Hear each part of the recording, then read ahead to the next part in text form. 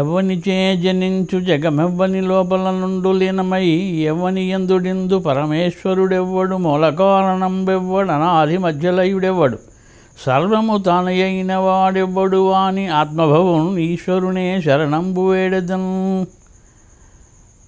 మనకి భగవంతుడు సర్వవ్యాపకమని చెప్పారు. అయినప్పటికీ కూడా ఇంటి సర్వవ్యాపకమని చెప్పినప్పుడు మళ్ళీ గుడిని ఒకటి నిర్మాణం చేసి దాంట్లో మనకి అభిషేకాలు వ్యవహారాలన్నీ పెట్టారు. ఇవి ఎందుకు పెట్టవలసి వచ్చింది, దీంట్లో ఉండేటువంటి రహస్యం ఏంటి అనేటువంటి దాని మీద మనం అవగాహన చేసుకున్నాం. గుడిలో ఏంటి విగ్రహం ఉంటుంది.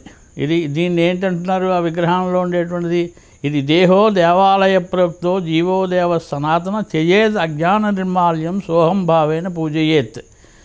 ఇది మనం గుడికి వెళ్ళిన వెంటనే ఏం చేస్తున్నారు, ఏదో పాద ప్రక్షాళన చేసుకుంటున్నారు. చేసుకున్న తర్వాత గంటని చేస్తున్నారు, గంట కొడుతున్నారు.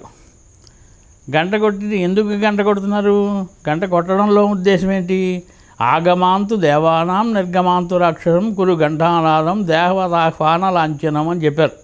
అంటే ఏంటి, అక్కడ ఉండేటువంటి రాక్షసులు పోవడానికి దేవతలు ప్రవేశించడానికి ఈ నాదాన్ని ఉపయోగిస్తున్నారు.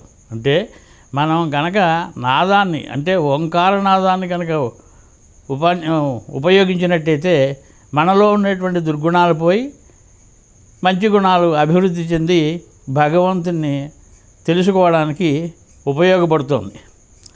అదే కాకుండా మన వాళ్ళు ఏం చేశారు, శివాలయం ఉంది, శివాలయంలో అక్కడ లింగం ఉంటుంది. అంటే లింగం ఉంటే నిరాకార రూపమైనటువంటిది. ఈ నిరాకారమైనటువంటి రూపాన్ని మనం ధ్యానించాలి అన్నట్టయితే ఏదో ఒక అవలంబనం కావాలి. మన వాళ్ళు ఏం చేశారు, దీనికి ఎదురుగుండా ఒక నందిని ఏర్పాటు చేశారు. నంది పృష్ఠభాగం మీద చెయ్యి వేసి ఈ రెండు కొమ్ముల మీద రెండు చేతులు వేసి లోపల ఉండేటువంటి ఆ ప్రతిమను చూడమంటున్నారు, లింగాన్ని చూస్తున్నారు.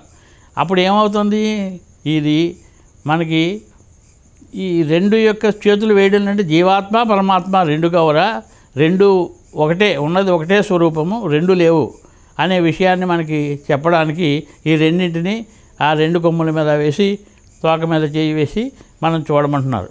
ఈ తోక మీద చేయి వేయడం అనేటువంటిది ఎందుకు అంటే ఈ జంతువులకి తోక మీద చేయి వేస్తే చలనం కలుగుతుంది.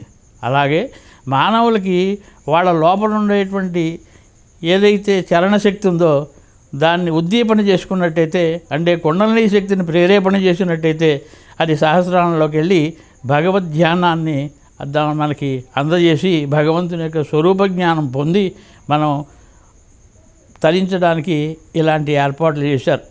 లేక పెద్దలు ఏం చేశారంటే ఇలాంటి విషయాలన్నీ మనకి చెప్పి ఎంతో నిక్షేపాలు, నిధి నిక్షేపాలు, జ్ఞాన నిక్షేపాలు మనకి అందజేశారు. కనుక దీన్ని మనం అందిపుచ్చుకుని మనం ఉపయుక్తంగా దీన్ని ఉపయోగించుకొని భగవంతుని యొక్క స్వరూపాన్ని ఉపాసించి దాని యొక్క స్థితిని మనం పొందడానికి ఈ గుడి యొక్క నిర్మాణంలో మనకి ఏర్పాటు చేశారు. అయితే ఈ గుడిలో మనకి ఏం చేస్తున్నారు, అక్కడ వాళ్ళు పూజారి అనేటువంటి, పూజారి అంటే ఏంటి, పూజ ద్వారా అది శత్రువుల్ని నాశనం చేసేవాడు, వాడు పూజారి. ఈ పూజారి ఏం చేస్తున్నాడు, మనకి తీర్థం ఇస్తున్నాడు.